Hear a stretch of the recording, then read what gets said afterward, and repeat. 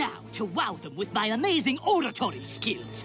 If anyone knows how to win the hearts and minds of children, it's me. Class of morons and future victims. Slaves, underlings, and minions. Death!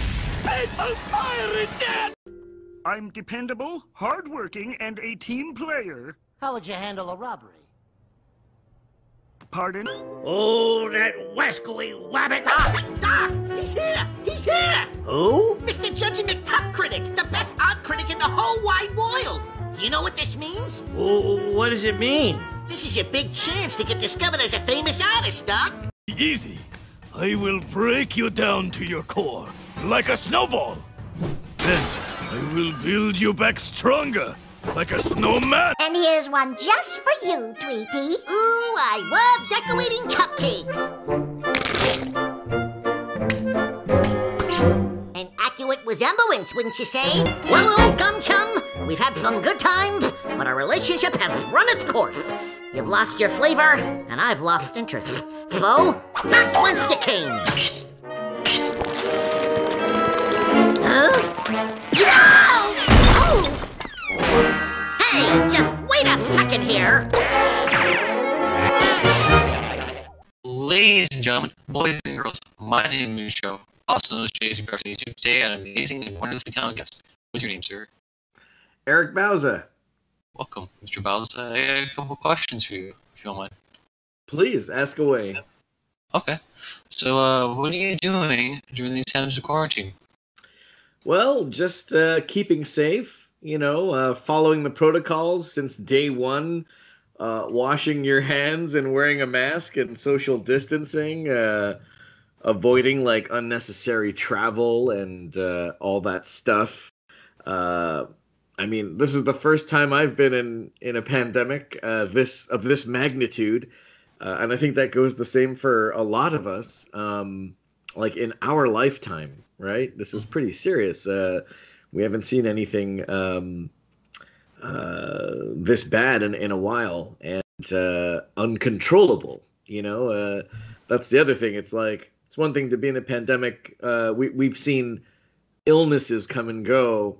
Viruses, I should say, come and go, but they either went away on their own or we had help from our doctors and scientists. But this one's pretty tough, and even how to diagnose it at the very beginning, if you can even remember March, seems so long ago. Whether it was airborne, whether contact, or how it survives. Still even questions that they have some idea, but I still feel like it's so unknown. How about you? Yeah, I've just been since this whole quarantine started, been podcasting and doing virtual school. I graduated virtually from high school. So. That's crazy. You guys are the first ever, I think, in a very long time to do it over an internet connection. So. I really do hope there is a time in the near future for your graduating class to, have a do-over for your graduation. There's nothing quite like being at the ceremony and working so hard to get there. So I really do hope that you guys have another chance at getting the diploma and getting to throw your hats in the air and all the traditional graduation stuff. So, well, congratulations, though. At least you're done and now off to college. Yeah, hopefully on COVID. I know, right? Even there are people that are doing their first year of college over Zoom. No parties or no any of those wild, crazy college traditions. It's different. But like I said, there was on Instagram. This is we're entering month 3 without a haircut. So I was on Instagram and I was shuffling through your Instagram feed, and I saw this from Fade Factory in Burbank, California, which is they do the tight fades and they do the modern haircuts, and they posted this picture that was in black and white, and it was people wearing masks, getting their haircuts outside, like outside a barber shop because of the pandemic. But I later realized that photo wasn't from this year. It was from, it had to, 1915, or like, it was a long time ago. So I feel like we've been faced with something of this magnitude before, and I'm sure we will survive and we will beat it and we will get over it. Because, you look back and I mean, think about how much technology they didn't have back then. All they had was the mask, you know what I mean? And not a lot of capabilities that we have today. So I feel like, we're living in the worst episode of The Walking Dead, trying to find the reason or the cure for this. And eventually, I think things will hopefully get back to normal. But until then, I've been, enjoying podcasting also, and with you on this call. So thanks for adding me to your collection of interviews. No problem. I don't know if you've seen the other ones. Like I've had Mr. Rob Paulson on. I don't know if you know Mr. Paulson. Big fan. I've had a variety of people. Cool. Yeah. Thank you. Okay. So, what made you want to become a voice actor, and who's your biggest inspiration for voice acting? I think what really fascinated me with voiceover is it's you're having fun, you're getting paid to have fun, and you can't beat that. You can't put a price on that. And there are jobs I'd be like, I would do this for free. And then my agent would be like, don't ever say that. You got to get paid for your work. And thank God that there's jobs like this. It really is a miracle. And I almost feel like you could ask any voice actor, and they're like, we hit the jackpot when it came to our creative outlets.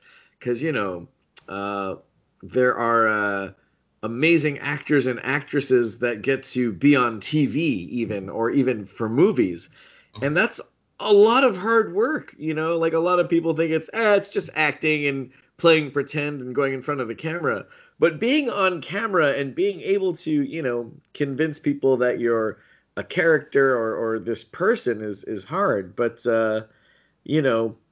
voices, it's just the same, but without the camera. So, in a sense, we don't have to worry about how we look per se. It's how we sound, and if our acting is, you have to sound believable. You have to sound. That is the challenge, right? You don't have the camera to convey certain emotions and remain in character and all that stuff, but you do have your voice. And you have the audience's willingness to believe that you're voicing a cartoon. A cartoon rabbit, Doc. Or a duck, for that matter. Woohoo! Or a ninja rat from Ninja Turtles. So it's kind of a cool job in a way where you can bounce from like three characters like that, like Bugs, Daffy, and Splinter, in an instant. But if I were to actually play these characters physically, I would have to get the rabbit costume on, spend 8 hours in the makeup chair, do all my Bugs Bunny scenes, get out, put the duck bill on, do all my Daffy Duck scenes, and then dress up like a giant rat. Who doesn't want to do that? I would love to do that, but in voiceover, you just hop in the booth, you dial from character to character within seconds, and then you get to drive home. You don't have to spend 12 hours on a movie set, and, I'm not that starved for attention. I think the voice acting is such a good mixture of famous while not being famous, We could talk about all the shows that I've done voices on, and they're world known. Looney Tunes is like global. Ninja Turtles, everyone knows Ninja Turtles. I love the Ninja Turtles. But I could still go to the grocery store and buy eggs and milk and not be bothered by anyone. It's kind of amazing. I almost forgot your other question, which is influence. Right. Sorry. Mel Blanc, obviously, original voice of Looney Tunes and a slew of other characters. But modern day, I'd have to say between Jeff Bergman and Billy West, these guys kept Bugs Bunny alive and well. Mel Blanc passed away, and a handful of other people kept these characters alive and well long enough for me to be part of the family. So it's funny, everyone wants to voice Bugs Bunny, or they think they do, or they try to do it. Doc, it's really hard. It's a hard voice, Doc. Even now I'm listening to it. I might want to go back and watch some of the originals, Doc, so I can get some of that tonality in there. And there's something about that voice that just makes you want to eat carrots. Bugs is definitely by far my favorite voiceover. It's my favorite character in animation, period. So to know that I'm getting to contribute a little to his legacy is amazing. And trying not to screw it up in the process. Okay. And if you don't mind, can you do a couple more voices if I ask you like certain characters? Sorry. Yeah. I mean, okay. Daffy Duck. You want to do Marvin? You're going right for Marvin, huh? Sorry. Oh, don't worry, Earth Creature. I do enjoy your podcast, but I shall have to blow it up. It blocks my view of Venus. He's such a crazy character. Such a very bizarre way of talking. Very drawn out. Very hypnotic. Right, Canine? But one of his biggest rivals would have to be me, Daffy Duck. Woohoo! Aside from Bugs, he really is the star of the show. Let's be honest here. Yeah, I love Daffy. He's, pound for pound, with alongside Bugs as being one of the most popular, recognized, and most emulated voice, I'd say. Everyone likes to do that lisp thing that he has. But it's such what a weird character. A duck with a lisp. And then my little niece, she loves Tweety. Oh, really? Yeah. You have a niece? Yeah. I didn't know that. She's like a little sister to me. I call her my niece. Yeah. Cool. Congratulations, you're an uncle. Thank you. How old is she, and what is her name? Her name is Danielle, and she's 8 years old.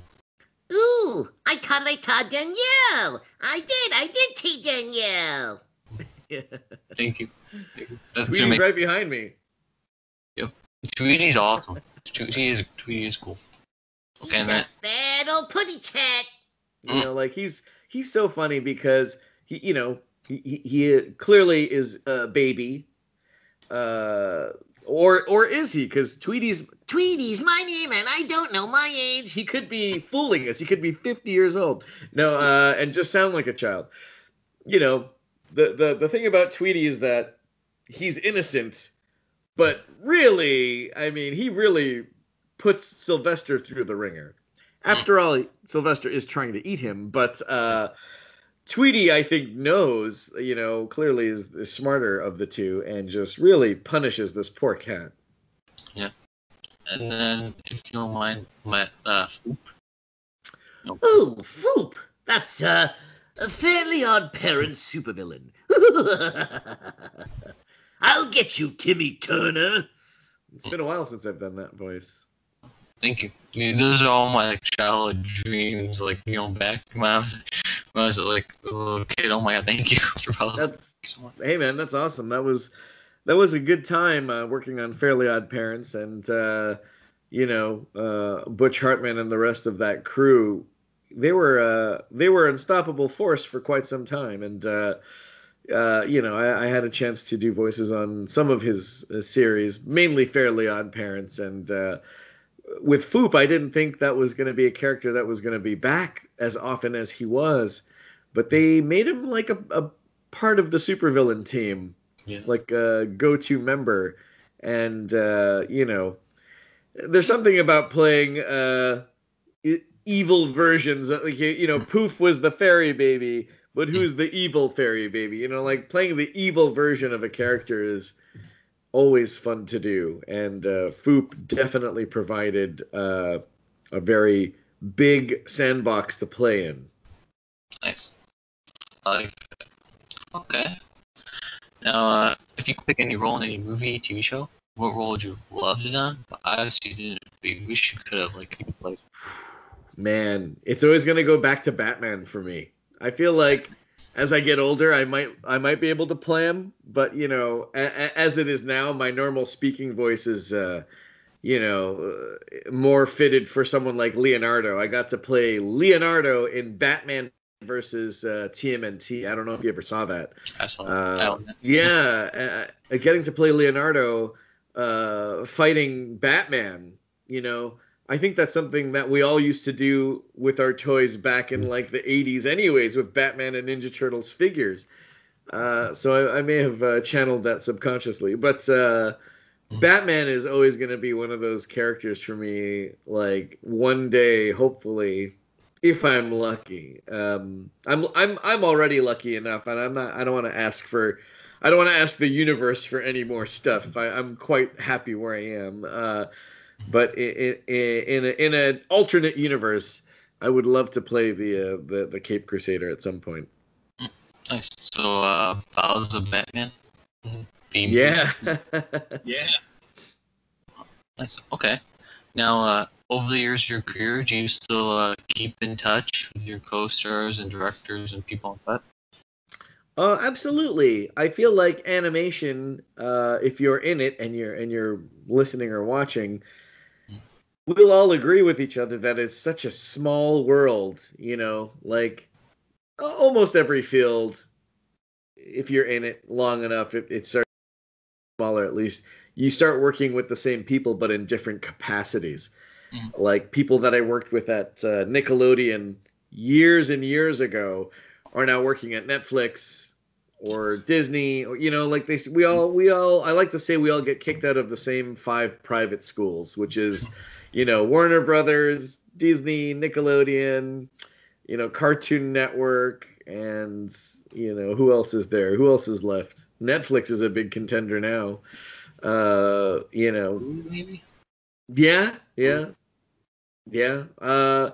There's like a lot out there. And I mean, it continues to grow with all of these streaming channels, and like, you know, we thought we were going to be on Cartoon Network for the Looney Tunes cartoons, but I'm glad it went to HBO Max. It feels like a little bit more exclusive that way. But you know, nothing. I'm from old school, so I'm like, I need to see something on TV sometimes. Which I heard actually, Looney Tunes cartoons is now playing in Canada every Sunday on regular television. Nah. Who'd have thought that you could put a Looney Tunes cartoon back on TV? Nice. Okay. Now, of all the people you work with, this might be tough. Who's the coolest person you work with? Coolest. The coolest person I've ever worked with? Oh man, that's a tough question because there's been great people, you know. And again, heroes of mine from animation, like Billy West or Rob Paulsen. You know, every time, like I when I first met the guy, I was like, this guy he's a living legend, you know. And the things that he's been able to do with his career, you know, past cartoons is amazing. Like he did Talkin' Tunes, like which is like cartoon podcast. He's just a natural, you know, he's great at conversation and leading a conversation, and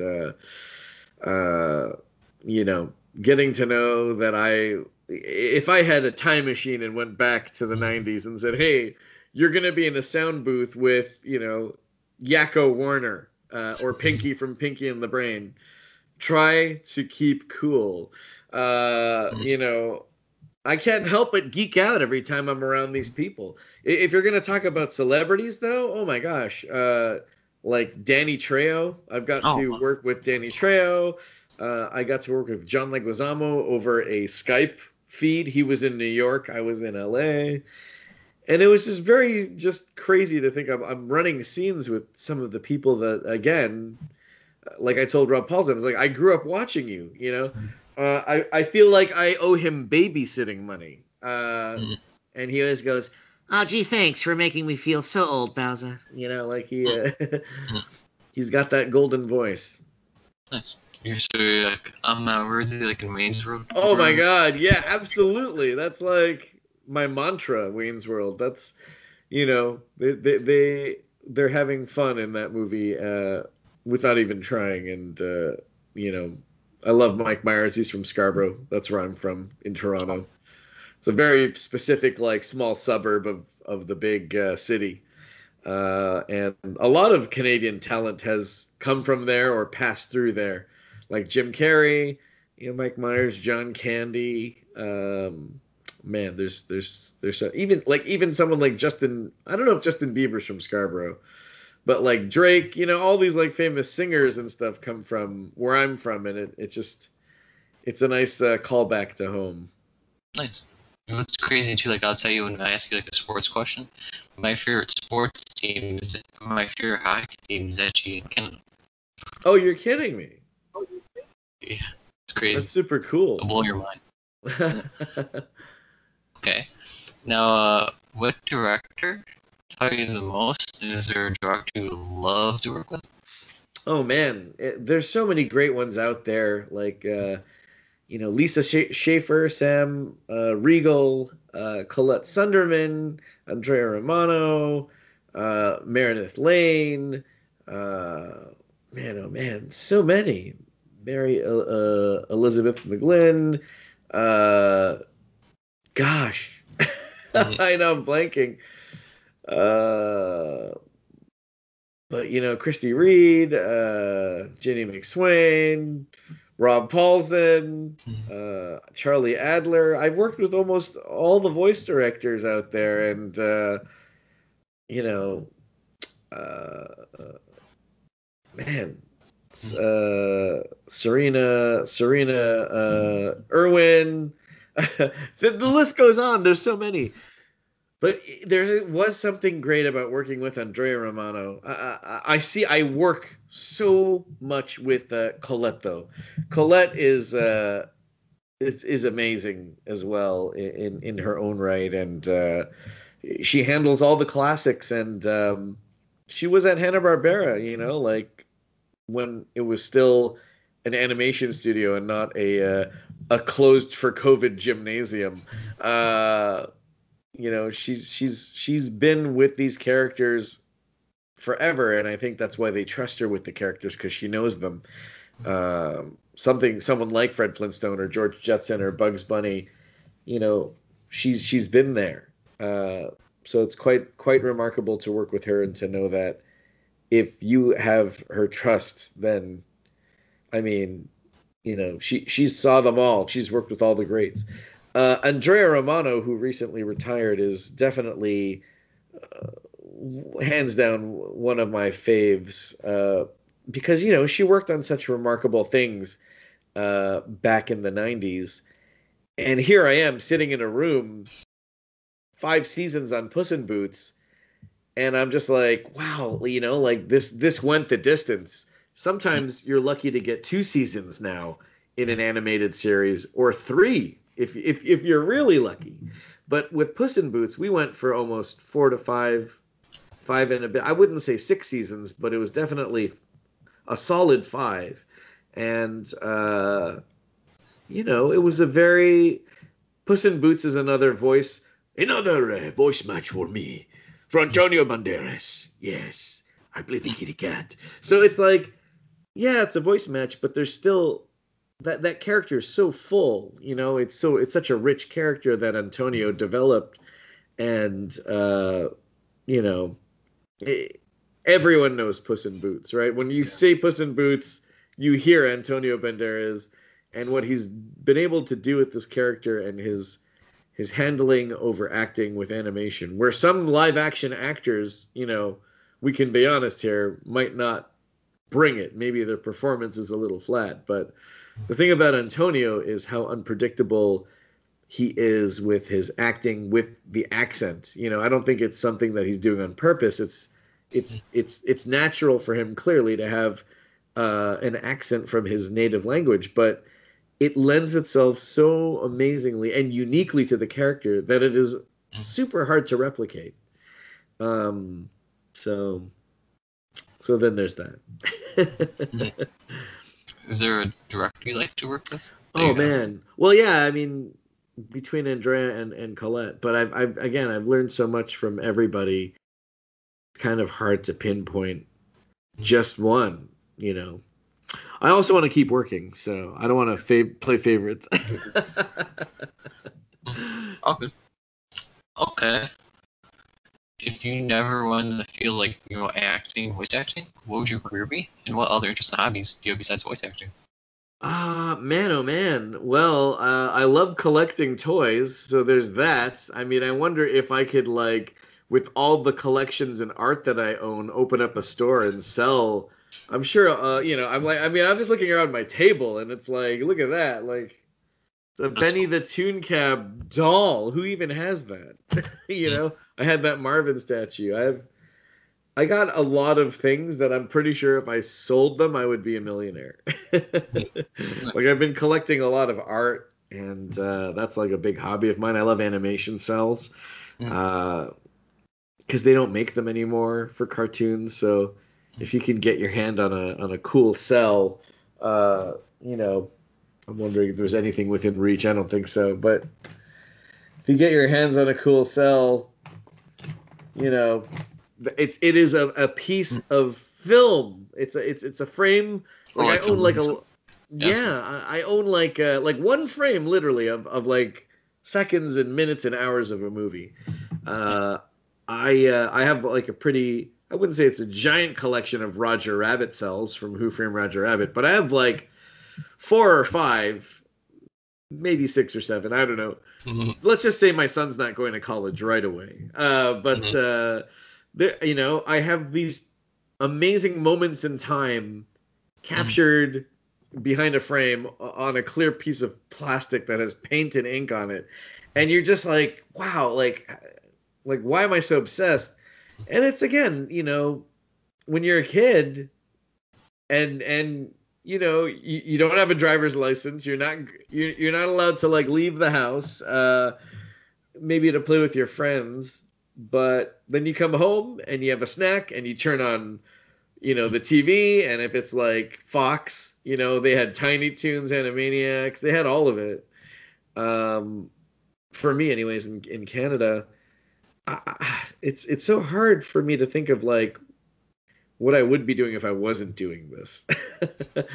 Maybe I would go back to drawing because I still like to draw. But yeah, it's so hard to escape work in animation because it's so enjoyable. That's why, like, when you say what other career would you have, I really can't think or pinpoint a career that would fill the void of voice acting. So you could talk maybe your toy store, Bauza's Toys. That would be amazing. I love also like graphic T-shirts.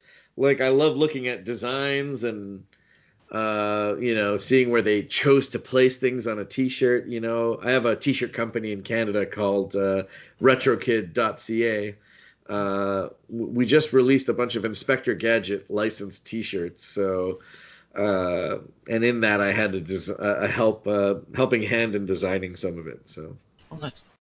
Well, I was actually no joke thinking about making merch. I got you. I'll give you like some shirts for free. I got you. Oh man, I would wear them proudly. Thank you. No problem. Because I like that looks cool merch. Like, you know what I mean? Now, yeah, favorite band and type of music. Oh man, nothing beats the Wu-Tang Clan with rap music. I'm a huge fan. You know, Beastie Boys also good. Yeah, just really upbeat, fun, bouncy music. Like Gorillaz is always amazing. I love how eclectic and you know, worldly they've become, and the people that they choose to collaborate with only increase and expand their universe, and really enlighten and expand the taste of people listening to it. But aside from that, the visuals alone on Gorillaz is amazing. You get this like, comic book style in animation by Jamie Hewlett, who created the characters, the look of the characters, and that's like the ultimate. That's like modern day Josie and the Pussycats, where it's like there's this band that's not even real, but they're so famous, more famous than actual bands with real people in it. So, I mean, of course, there are real people behind the characters, but they started out as an imaginary band. We're cartoons and we produce music, and what a great idea. Yeah, actually, I got to meet my favorite band, Queen, like we were champions. You actually got to meet them. Really? Yeah, I met Brian, the guitarist, and Roger, the drummer. Jeez, that's amazing. Yeah, that's like the Wayne's World moment too. Like, I mean, holy smokes, like living legends, right? Yeah, and Brian's like freakishly tall, like he's like 6'5". Like, holy smokes, you're tall. Super intimidating, and then he's got the big hair and stuff. So. Yeah. Okay. Favorite sports and favorite team from those sports. This is probably. I mean, if this isn't an indicator of who I root for, just don't tell LeBron. I've been here for over 15 years now, so I feel like I have to be an honorary Laker fan. But I love Toronto and I love the Toronto Raptors. Basketball is definitely one of my. I mean, if not the only sport that I watch. I like to play baseball, like catch and the idea of being outside. But sitting there and watching it for as long as it is and how nail-biting it can be because you're waiting that long, it's hard. Baseball's a tough one. Nice. See, I like, hockey. My favorite hockey team is, the Vancouver Canucks. Oh, yeah. Back in the day. See, here's the thing. It's like you'd think being a Canadian, I would automatically go for hockey first, but I went for basketball. Nice. Do you have a favorite hockey, baseball, and football team, or does it matter? I mean, Toronto for sure, Lakers for sure. Baseball, it's got to be Blue Jays, right? I mean, that's where I'm from. It's usually you're defending your home turf, Nice. Okay. Now, do you have what is your favorite food, and why is it your favorite food? Anything you could order from your phone. That's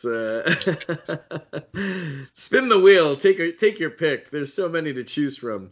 Pizza. I just made pizza today. Ooh, nice.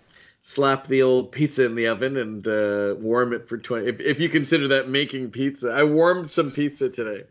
But yeah, that's good stuff. There's some traditional Filipino foods out there, Chinese food, Korean barbecue I love so much. Sushi. Who doesn't like sushi? I don't know if you could tell, but I don't have one favorite food. I have like 50. So I gotta hit the gym as hard as I have many foods that I like. Nice. Okay. Hopefully when things get back to normal sooner rather than later, are there any projects you have in the works? Surprisingly, I have like a couple opportunities that are on-camera performances, but I can't really talk about them because of strict NDA. NDAs. But, that's NDA with a D, not a B, not NBA. We're talking about basketball, but bringing it back to LeBron.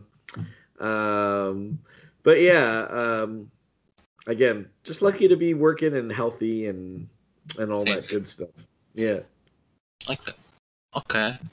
What advice would you give younger people who want to become a voice actor or voice actress? Well, it's all about the acting. It's all about good acting. It starts with the performance of a character, a portrayal of a character, even if it's Leonardo, a talking Ninja Turtle.